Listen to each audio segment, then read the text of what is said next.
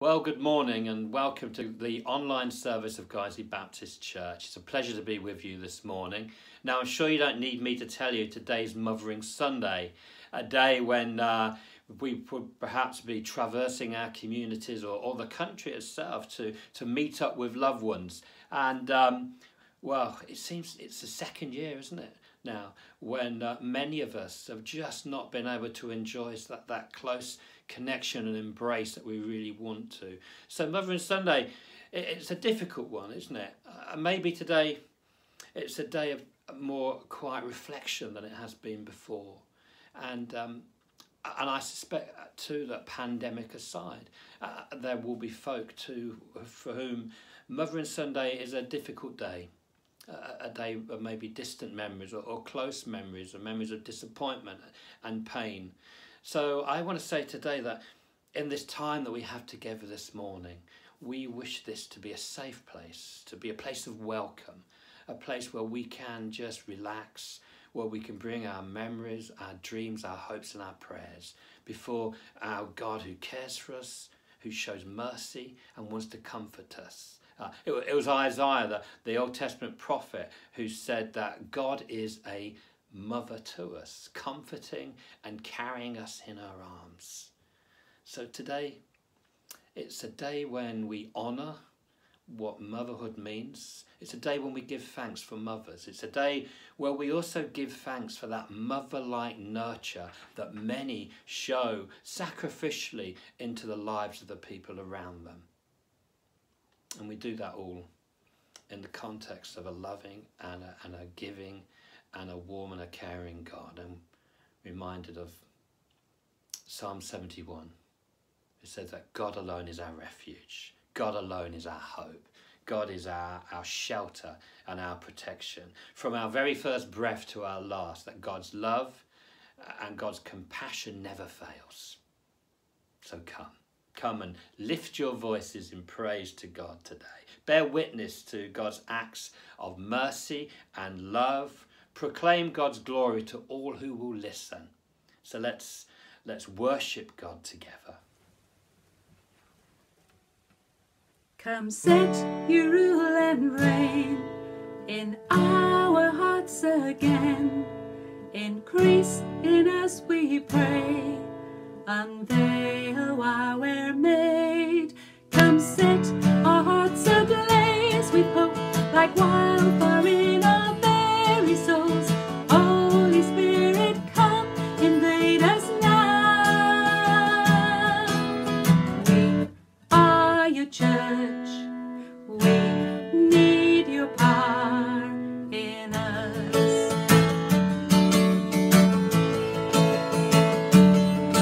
We seek your kingdom first. We hunger and we thirst. Refuse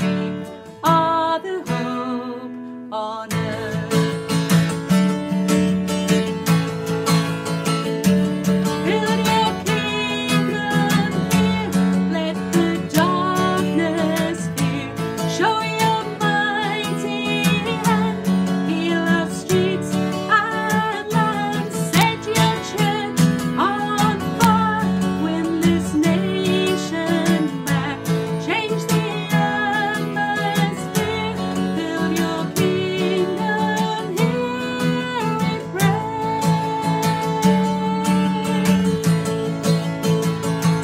Build your kingdom here, let the darkness fear, show your mighty hand, heal our streets and land, set your church on fire, win this nation back, change the atmosphere, build your kingdom here, we pray.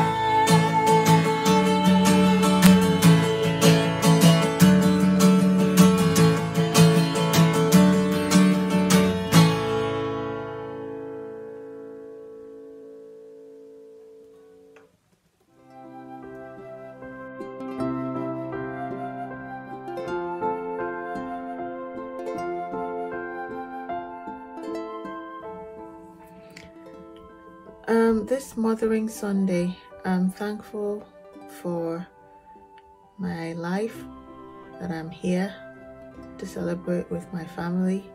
I'm grateful for my children, that they're healthy. I'm grateful also that they're back in school and we made it through the period of homeschooling and lockdown. So for me this year, it's all about gratitude. I have 3 daughters, 2 who live close by and 1 who lives in Lewis in the south of England. This year, Mothering Sunday won't be the same, as we won't be able to get together with our 2 daughters who live close by to share a meal together and all the fun that goes on around the table. But we can still love them from a distance. Maybe we'll have a one-to-one walk, we'll definitely Zoom time, and maybe even a quiz later on. I thank God for each one of them, and for their husbands, and for our 6 lovely grandchildren, and continue to pray for them, that they would know God for themselves. And I think this is a blessing and a privilege for a grandmother that I'm able to do this. And as for those hugs, I just can't wait. Mothering Sunday for me is all about celebrating great mums. So this year I will be celebrating my mum Barbara and my mum-in-law Joan. Great mums who have cared for me and taught me lots. Last year Mother's Day was on the 22nd of March, just before the first lockdown. And even then we were being encouraged to keep our distance. I remember doing a garden visit for a cup of tea and a quick celebration, which was chilly. This year I am really thankful that we've been able to form a bubble with my mum so we can celebrate in style. Happy Mother's Day, Mum. See you later.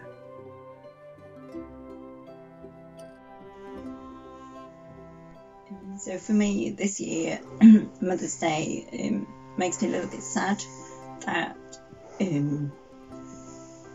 I still haven't been able to see my mum. But grateful that I can still send flowers, I can still speak to her, that she has been kept safe over the last 18 months. And I have the hope that once restrictions are lifted, with the benefits of vaccines and when borders are open, I can make that journey and see her. It's also made me reflect on my own relationship as a mum with my children, and I'm really blessed that I do currently have a positive relationship with my children, and that is a massive blessing and really appreciative, because not everyone has that. I thought about it long and hard, and in the end I decided I could choose to focus on the depth of my disappointment that this is the second year I won't be able to enjoy the hugs and kisses of my children and grandchildren. Or I could spend some time marvelling at the wonder of a mother's love. I watch the tireless and devoted way a mother bird not only prepares the perfect nest, but then labours to satisfy the insatiable cries of feed me, from those wide-open, hungry mouths. I watch my neighbour struggling to bend down and pick up her baby because she's hurt her back, but never hesitating or rationing her maternal commitment.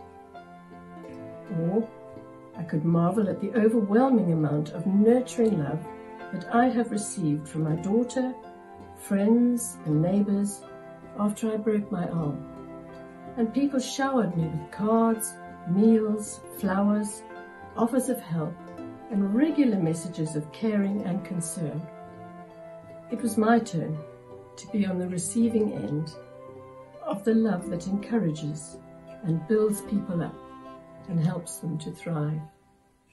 So, this year, I'm thanking Father God for the power of love and the fact that we love because He first loved us. It's amazing that we get to share in the mothering heart of God, and even if it means that we have to use words instead of hugs and kisses again this year, we get to participate in that limitless, life-giving, sacrificial love from which we can never be separated, especially on Mothering Sunday in a time such as this. One memory of my mother was we were on a bus. I was asking questions as I usually did. Her patience with me was wonderful. When the lady got on and sat in front of us, she was wearing a hat.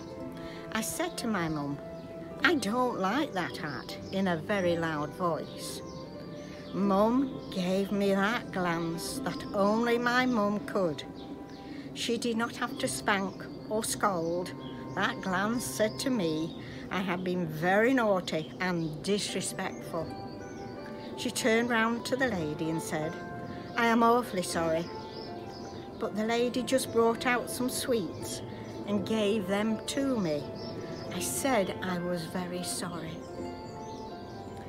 May you use those gifts that you have received and pass on the love given to you.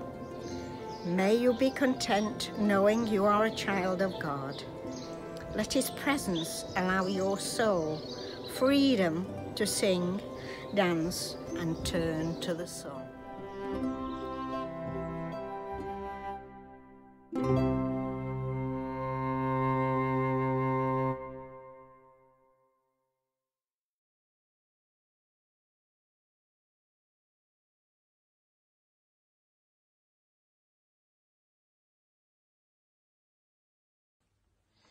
For all mothers who are still with us, and for those who have gone to be with Jesus, we give thanks today.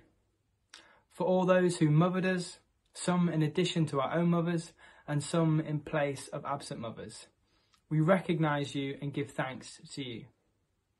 For all women who have been figures of grace and love in our lives, your example has been meaningful to us. And during this time of physical distance, we wish we could be nearer to our mothers, as they do to us. So we pray that this day brings lots of phone calls and cards and love and light to your way. Mothers and mothering women, we love you.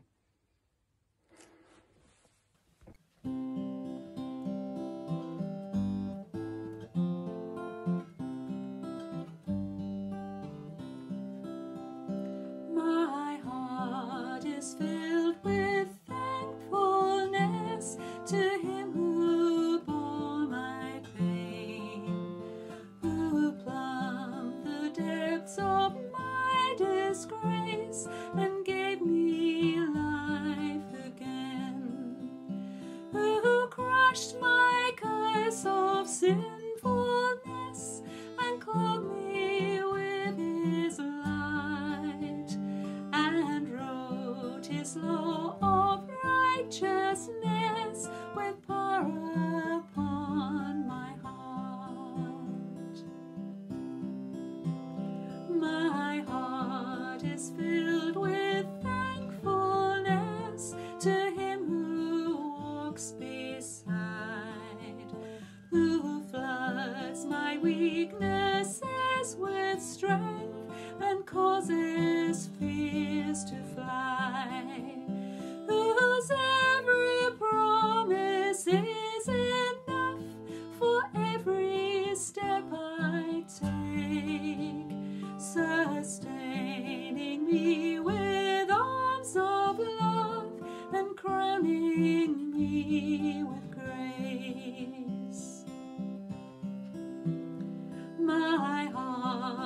filled with thankfulness to him who reigns above, whose wisdom is my perfect peace, whose every thought is love. For every day I have on earth is given by the King, so I will give my life, my all, to love and follow him. For every day I have on earth is given by the King, so I will give my life, my all, to love and follow him.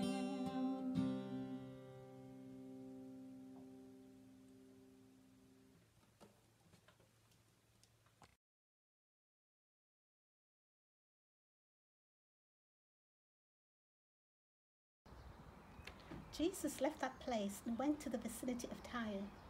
He entered a house and did not want anyone to know it, yet he could not keep his presence secret. In fact, as soon as she heard about him, a woman whose little daughter was possessed by an impure spirit came and fell at his feet. The woman was a Greek, born in Syrian Phoenicia. She begged Jesus to drive the demon out of her daughter. First, let the children eat all they want, he told her, for it is not right to take the children's bread and toss it to the dogs. Lord, she replied, even the dogs under the table eat the children's crumbs. Then he told her, for such a reply, you may go. The demon has left your daughter. She went home and found her child lying on the bed, and the demon gone. Then Jesus left the vicinity of Tyre and went through Sidon down to the Sea of Galilee and into the region of the Decapolis. There some people brought him a man who was deaf and could hardly talk, and they begged Jesus to place his hand on him. After he took him aside, away from the crowd, Jesus put his fingers into the man's ears, and then he spat and touched the man's tongue. He looked up to heaven and with a deep sigh said to him, Ephphatha, which means, be opened. At this the man's ears were opened and his tongue was loosed, and he began to speak plainly. Jesus commanded them not to tell anyone, but the more he did so, the more they kept talking about it. People were overwhelmed with amazement. He has done everything well, they said. He even makes the deaf hear and the mute speak. This is the word of the Lord.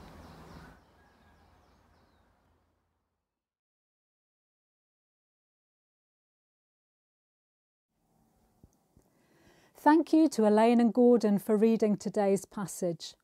This morning, as it's Mother's Day, I'm going to focus on the part of the passage that Elaine read. It's a difficult passage, isn't it? It's a story that raises questions about everything we think we know about Jesus. And what do we know? A perfect God made human without sin. Jesus, the light of the world, the way, the truth and the life. Jesus, who many of us have committed our lives to following and serving. Jesus, who called us to love one another, to love our neighbour as ourselves.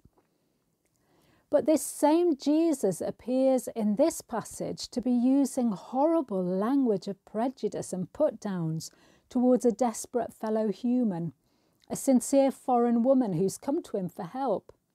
The Jesus we see here appears totally insensitive to her situation and even goes so far as to publicly insult her. This week, following the broadcast of a certain interview, there's been a lot of discussion around the subject of racism and whether or not, or to what extent, racism exists in our country and our culture. Now, whatever your views may be on the interview, one thing I'm sure we can all agree on is that as Christians we believe that all humans have been created in the image of God, all equally worthy of dignity and respect. And we would all strongly agree with Paul's words in Galatians 3:28 that there is neither Jew nor Gentile, neither slave nor free, nor is there male and female, for you are all one in Christ Jesus. And this belief in the value of all human beings, humans created in God's image, is one of the key foundations of our faith. So what on earth is going on in this passage? Elaine read from the account from Mark's Gospel. If you read Matthew 15, verses 21 to 28, you'll find basically the same story there, though Matthew's account has a little bit more detail. Jesus had gone to Tyre, not on a preaching or healing mission, but to have some time out, some rest and recuperation. He needed a break. Mark has this event following Jesus teaching his disciples about being clean and unclean, and how it's what comes out of your mouth that's the problem, not what you eat or drink. So Jesus had already been challenging the protective fence that had been placed around Jewish identity, these purity laws, and he'd been saying some quite risky things. And so here he was now trying to hide, trying to lie low in a Gentile town, not wanting to draw attention to himself. So let's picture the scene. Jesus is trying to get away from it all. His disciples are trying to protect him. Then this lady turns up. We get the impression that she was quite determined. She'd sought Jesus out and nothing was going to stop her from getting to him.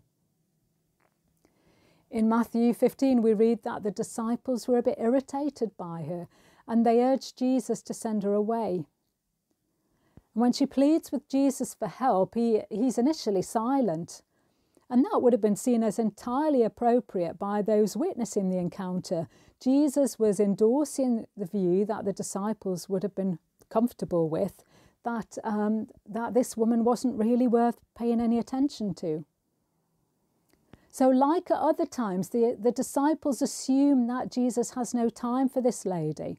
She doesn't appear to be behaving respectfully. She even throws herself at Jesus' feet at one point. Now, even today in the Middle East, in conservative areas, men and women don't talk to strangers across the gender barrier. And in those days, rabbis didn't even talk to women in their own family in public. So the disciples urged Jesus to send her away. But then, shockingly, Jesus starts talking to her. He starts a dialogue with her. And that would have been really unexpected. Jesus replies to her plea for help by answering. And it's something that's this causes a lot of confusion. His answer, he says, it's not fair to take the children's bread and throw it to the dogs. Now, the word he actually uses in the original language for dogs is little dogs. But in our English version, we just see the word dogs. So this conversation isn't private. The disciples are there watching and they're listening intently. And Jesus knows exactly what the disciples are thinking. He knows that Jews often referred to Gentiles as dogs, though the Gentiles also had some very strong insults for Jews. So Jesus was aware of this mutual hatred of each other. And knowing what they're thinking, he takes this thought process to its full conclusion. So though he's accurate about what they're thinking and feeling, when it's put into words, it's actually quite shocking. And especially when it's thrown back in the face of a desperate kneeling woman who's pleading for her daughter to be healed. Now in Matthew's account, Jesus says that his mission is to the lost sheep of Israel. And we do know that it wasn't until after the resurrection that the good news was then shared more widely beyond Israel's borders. But here Jesus is holding up a mirror to the prejudice of his disciples. They would have been watching him very closely. So this conversation with the woman isn't just for her benefit. It's for the benefit of the disciples as well. And how does this lady respond? You might think that she would return the insult. But her response is actually brilliant. She says, even the dogs under the table eat the children's crumbs. In the original language, again, she actually says, even the little dogs under the table eat the children's little crumbs. So her confidence and tenacity are incredible. Instead of returning the insult, she accepts the insult. She adds a bit of humour to her response and basically she repeats her request quite confidently. And Jesus answers her, "For such a reply you may go." In Matthew's version, he says, "O woman, great is your faith." She's passed the test. So this woman with total confidence in Jesus, with a fierce protective love for her child, she challenges every prejudice the disciples have about women and Gentiles, and she forces them to reevaluate who God is and to whom God extends his love. She gets it. She really believes that Jesus can heal her daughter. And she understands how God chose Israel for the sake of the world. So she sees way beyond the present to the future. And this is the great faith that Jesus commends her for. So today, Mother's Day, is traditionally a day when we acknowledge incredible women. We all know women like this one in the passage, don't we? Women who perhaps have children facing particular challenges with health or education. But you know that you should never get in their way when they're fighting for their kids, because they can be really scary. Now, Jesus broke down the barriers of gender and race, and he held up this lady who didn't really meet any of the criteria as an example, a woman of great faith. And it's not the only time Jesus praises a woman for her faith. There are a number of accounts in the Gospels where Jesus commends women, where he holds them up as great examples of faith. Now, recently there have been a number of stories in the news about Christian leaders who've fallen short of the standards that even they themselves have taught. And I know many people who've been hurt and disappointed as a result of these revelations. I think this passage serves as a reminder to us that sometimes the great examples of true faith can be found in the places we least expect to find them. So those we may be keen to dismiss and send away, those who make us feel uncomfortable, those we assume God can never use because they're not like us, they don't wear the same badges of faith as us, they don't have the same history. So I think one challenge for us this morning could be to look around and ask, who are the great examples of faith in our lives, in our communities? Those we may previously have overlooked. What can we learn from them? What does God want to say to us through them? And what about us? What about our faith? Are we an example to others through our boldness and determination, our refusal to give up when things get tough, the way we press in and keep on asking and keep on petitioning, believing in a God who can redeem all people and all situations? Are we an example of faith that others can look to and imitate? So let's pray.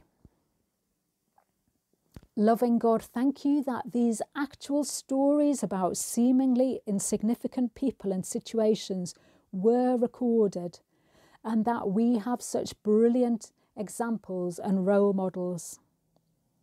Thank you for those in our own lives, in our families, in our churches, in our communities, who have also been key in our faith journey.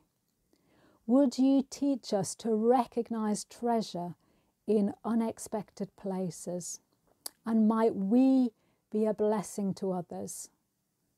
Amen.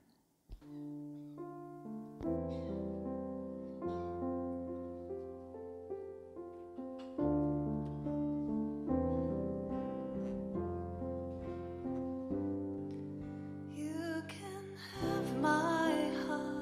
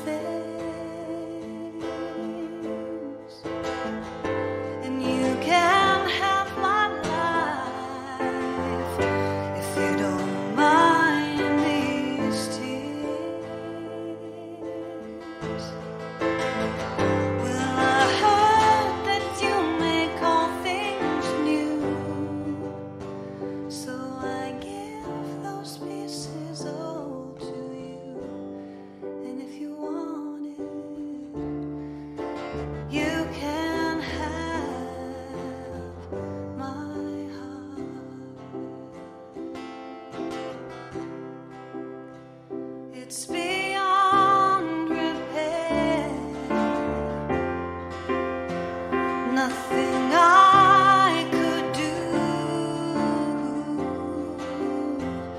I tried to fix it myself, but it was only worse when I got through.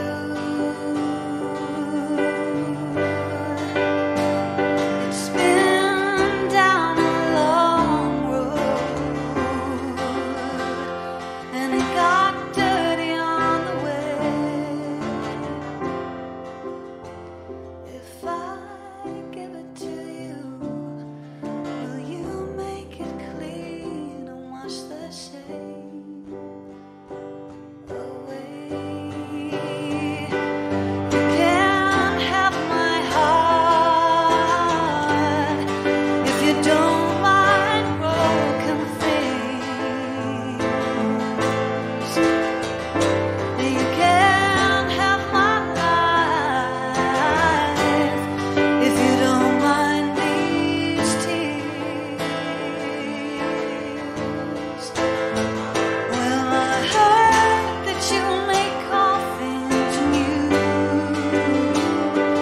so I give those pieces all to you. And if you want it, you can have my heart.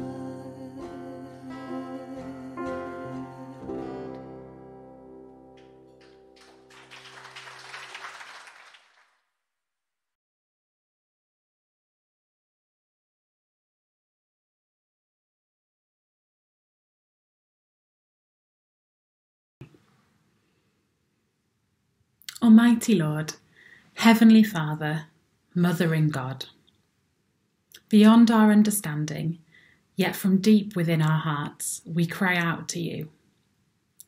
As your beloved children, we bring before you all that we are: sorrow, pain, hope, and joy. Compassionate God, console those denied the chance to celebrate Mother's Day, the abandoned, the separated, the disappointed. Bring us all together as your family of faith. Sustain those who mourn loved ones, for whom today is a day of grief. Comfort us with the wellspring of our memories. Unifying God, inspire us to advocate for peace, and guide us to see the part we play in creating harmony in this world. Reconcile us to each other, that we may embody your forgiveness and live as one. Bountiful God, kindle in us a celebration of the diversity of all families, of all shapes and sizes and all backgrounds and faiths. Teach us to grow in compassion and understanding, remembering that even with our differences, we are all your children. Nurturing God, encourage us to share in the joy and effort of making healthy, peaceful communities. Open our hearts to reach out to our neighbours in charity and acceptance. Mothering God, beyond our understanding, yet from deep within our hearts, we reach up to you. Take us up in your arms and heal us. Bend down to us and feed us. Wrap us in your bands of love. Glory be to you, O Lord. Your comfort and care knows no bounds. May we rest in your abundant love, which nurtures us from age to age. Amen.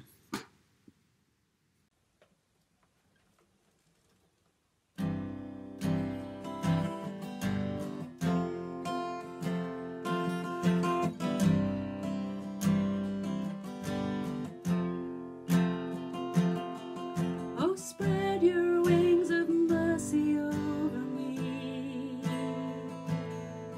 and guard my heart with true humility.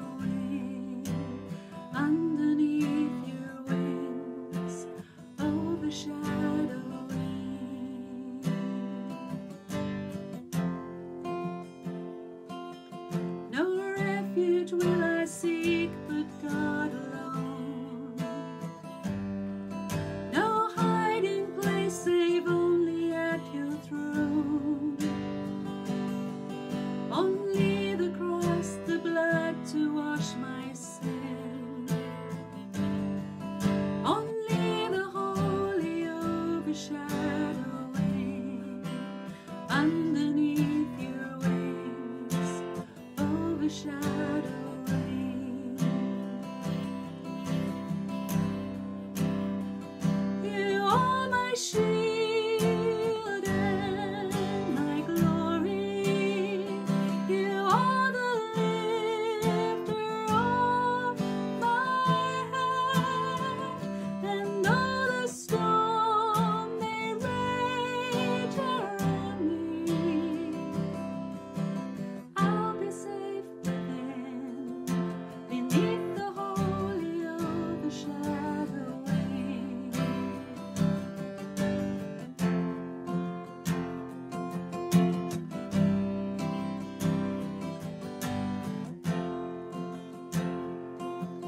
No burden on my back, too hard to bear. Only the easy load you bid me wear. Until these troubles pass, my heart will sing praise for the holy overshadowing. Underneath your wings, overshadowing. You are my shield and my glory. You are the lifter of my head, and though the storm may rage around me, I'll be safe within, beneath the holy overshadowing. Underneath your wings, overshadowing, overshadowing. Underneath your wings, overshadowing, overshadowing.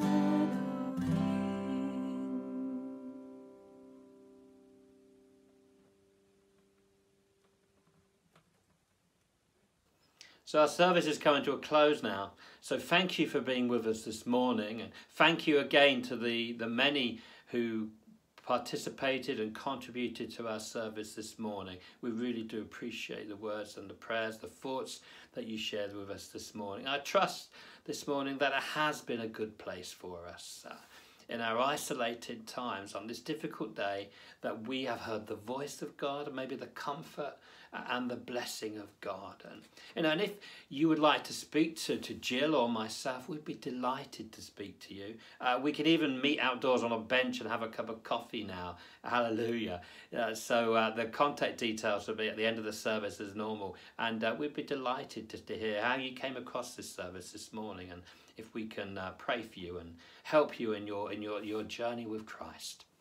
Let me share these words, some beautiful words which are just a paraphrase of Psalm 121. Let me read these. For those who have watched over me, for those who have protected me, and for those who have shielded me, thanks be to the Lord, the maker of heaven and earth. And for the roof that shades me from the sun, from the walls that shield me from the storm, from the bed that warms me in the night. Thanks be to the Lord, the maker of heaven and earth. And to the one who keeps me from evil, the one who preserves my life, the one who watches over my coming and going. Thanks be to the Lord, the maker of heaven and earth. Amen.